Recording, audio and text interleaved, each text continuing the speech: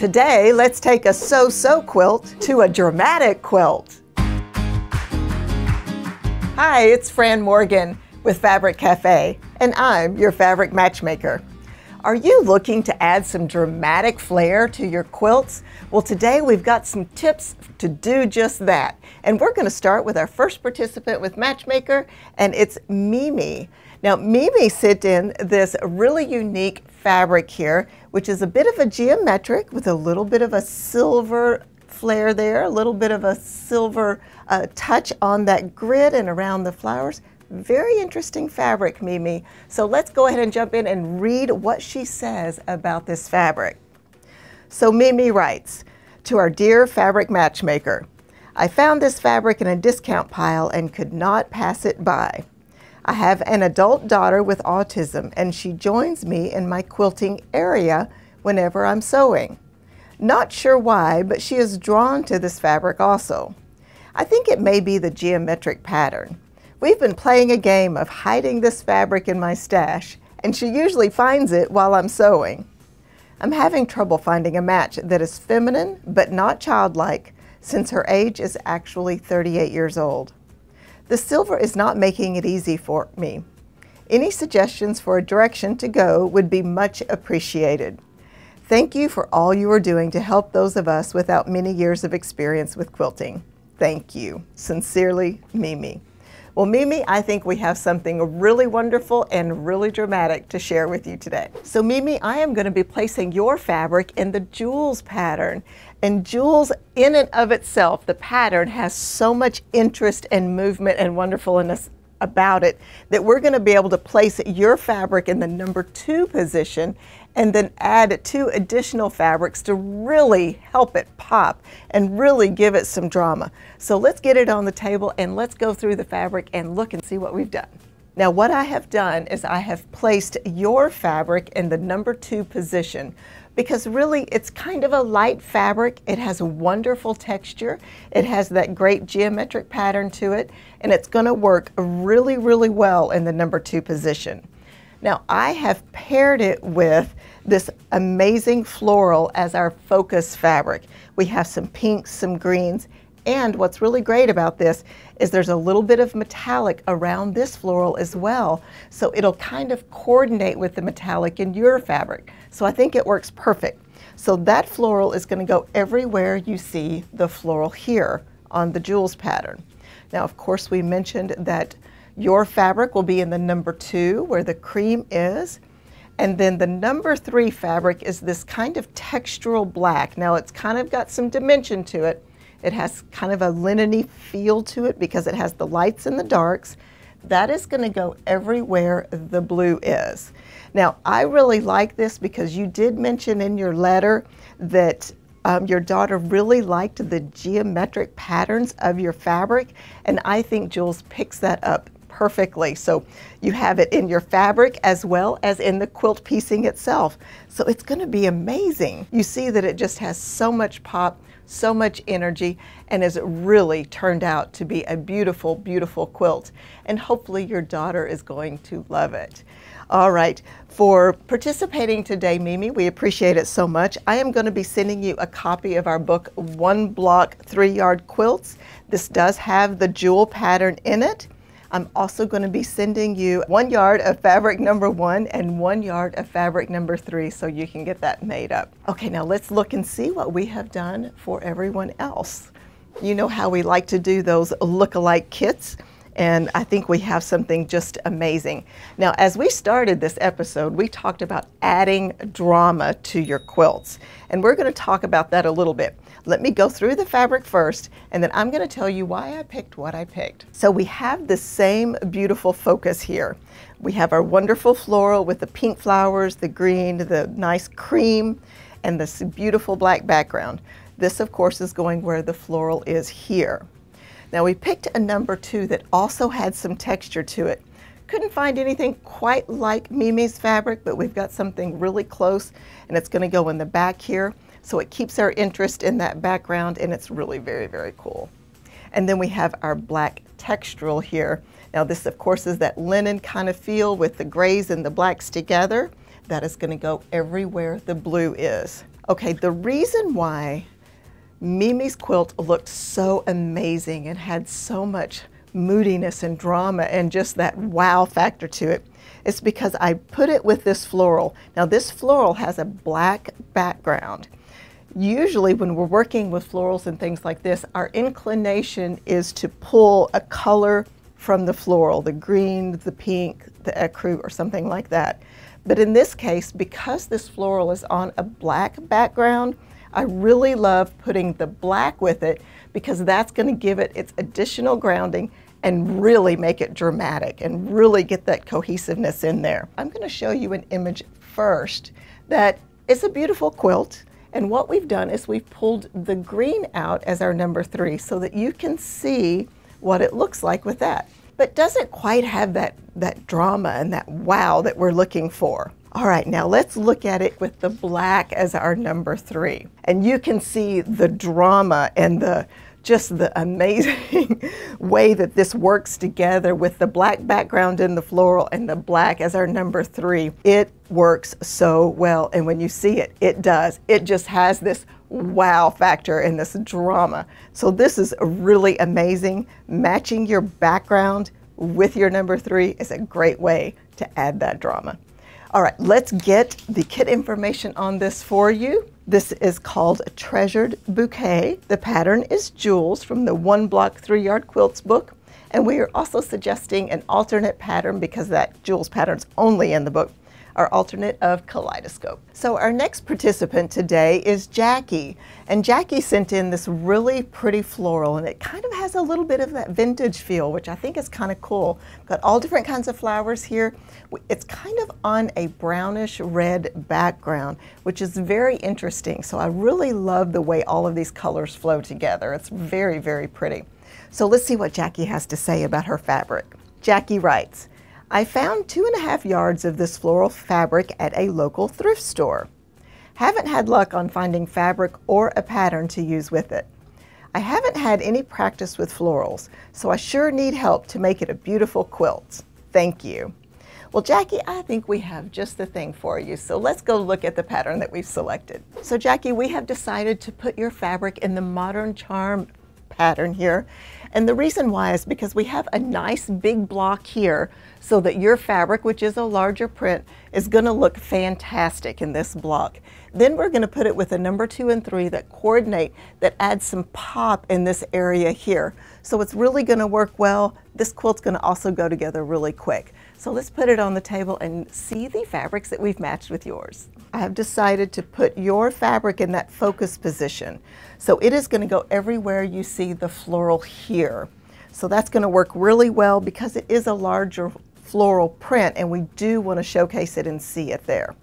So I have partnered it with our number 2 here, which is kind of a darker beige, not a darker beige, but a little bit of a beige with a white print on it that's going to work as the background on your number 3 fabric in your alternate block here, because we do need that connection. And as you can see, this beige picks up the beige on this area of the flower here, which works great. All right, then for our number 3, I have coordinated it with kind of a wine color, burgundy color, which looks very, very close to the background on your color. Remember we talked about that on the first quilt that we were looking at, how we find our background and then we match our number 3 fabric to that. And that is definitely what I tried to do here, instead of trying to pull out a color from the floral. So this color is going to go everywhere you see the churn dash here on our alternate block, as well as on the border. And it really, really does coordinate well. And I think it turned out fantastic. And you can see that your floral fabric really pops in that block, which I really, really like, because it is a beautiful vintage floral and I just love it. And I think it goes together really well with our creamy beige there and our wine color. All right, and of course, for participating today, Jackie, thank you so much. I will be sending you 1 copy of the book, Quick as a Wink, that has our Modern Charm, as well as 1 yard of the number 2 fabric and 1 yard of the number 3 fabric. If you would like to participate in Matchmaker, please visit our website at fabriccafe.com.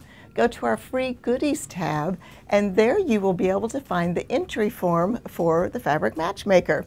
Now there, please fill out your information. Give us just a little bit about how you acquired the fabric. It doesn't need to be a big story or anything. Anything that you have about the history of the fabric would be fantastic. And then just send it in. I prefer a 12-inch swatch so that I can give some beautiful images for everyone to see, and you of course.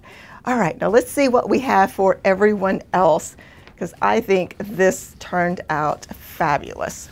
All right, now naturally I could not find the exact match of Jackie's fabric because it is more of a vintage fabric, but we did find one that has some of the wines in it, which I think is very good. We have some of a similar coloring here. This is really pretty. It's also a larger floral. It is just gorgeous, and it is going to go in the big block here. And then we have a number 2, which is a nice creamy white with a little bit of texture. And of course, it's going to pick up the creams in our flowers, very similar to Jackie's. We've got that pulled in there. That is going to be the background here and a little on our border. And then a great linen-y textured black. Now, why did I choose black as the number 3 fabric? Remember we talked about pulling in that background color so that you can get that pop and that drama and that balance in your quilt? That is what we've done here. So we've used the number 3 because it mimics the background in our focus, and that number 3 fabric is going to go here in all of our churn dash as well as on the border. So it is going to really help give that drama. I have an image for you on the screen, and this is a very nice quilt. It looks very good. We have pulled some of the golds out and used them as the number 3 fabric, but you can see it's very pretty, but it doesn't have that punch that we're looking for. So now let's look at the image of the kit fabric here, and you can see how the black coordinates with the black background and how it just adds that drama and that wow and that pizzazz that we're looking for. Alrighty, let's get your kit information on this. This kit is called Floral Perfection. The pattern is Modern Charm, which is only available in the Quick as a Wink book, so we are recommending an alternate pattern of Heartland. So our next fabric was sent in by Helen, and Helen sent in this beautiful floral. I mean, this floral has so many different colors, some pinks, some greens, some rust, some grays, just so gorgeous. And what's really interesting about this is the floral is just such a collage that you really can't even see the background, which is kind of interesting. So we're going to talk about that in a minute. Now let's read what Helen has to say about this fabric. She writes, "I have a friend who loves to haunt thrift stores. Whenever she sees fabric, she will buy it for me. I have several 3-yard quilts planned for several fabrics she has given me. I can't figure out what to put with it that won't make it end up a dark, gloomy quilt. I'd like to make a quilt out of it for my friend, as I am retiring soon and probably won't see her very much if we aren't working together. I have many of your books and really enjoy making your quilts and donating them to charity. Oh, also, when I spread this fabric out, I realized I was not the first person to be stumped by it. There was a 2-yard sale price sticker on it." Laugh out loud. "Thanks so much for your help, Helen. P.S. I'm kind of addicted and a big fan." Well, thank you, Helen, so much. I appreciate that. And a very interesting story that you found that sticker that was on it from 2 different yard sales. I think that's just absolutely hilarious. So let's get the pattern for you. Let's show you what we've selected for that, and then we will put it together with some additional fabrics. So Helen, I have chosen to put your fabric in stepping stones. And this is a great pattern. Now this is kind of a staple here at Fabric Cafe. We use stepping stones a lot because it's such a great pattern. It's going to go together easily.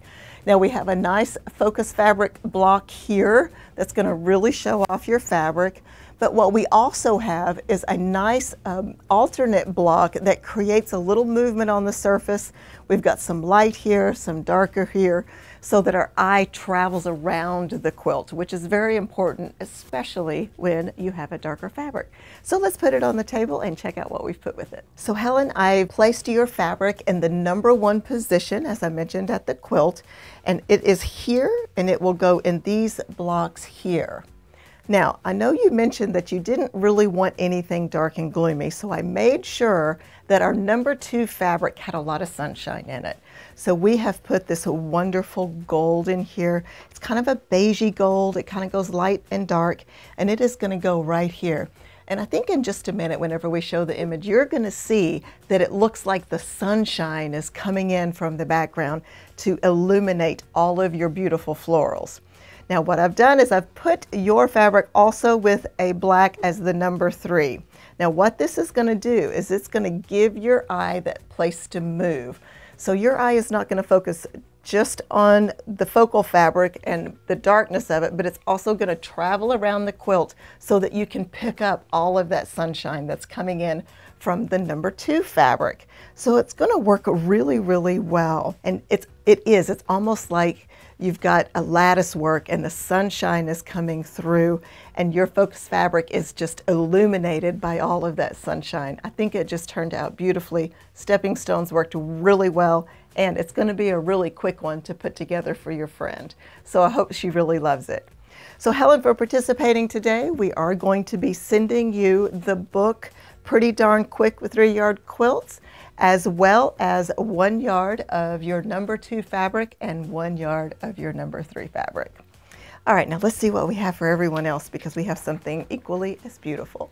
So here we have a fabric that has a very similar feel, a lot of the same coloring with those darker rust and pumpkins and greens, and it really is a beautiful, beautiful fabric. Also kind of a larger print, just like Helen's print. We are going to put this floral in our number 1 position, which is where the floral is on our sample here. And then our number 2 is that same kind of sunshiny, kind of a warm gold, and that is going to go in the background here. And as you can see, of course, it picks up the golds in our focus fabric. And then our number 3 is the great black here. It's got some good texture to it. Now remember what we were talking about earlier, how we want to match our background to the number 3 fabric, and that's what adds the drama. So we've put the drama in this. It is going to be in our stepping stones here as well as on the border, and it looks fantastic. To make my point, I want to show you a quilt that is very nice, but doesn't quite have that punch that we're looking for. Here is our stepping stones, and we have the pumpkin put in the number 3, that pumpkin color. And as you can see, the pumpkin matches beautifully. It just doesn't seem to have that punch that we're looking for. Now let's look at it in our kit fabric that we have selected, where we have put the black as the number 3, which matches our background, and how striking it turns out to be, and how, just like Helen's quilt, that sunshine is coming through and it's illuminating all of those beautiful florals.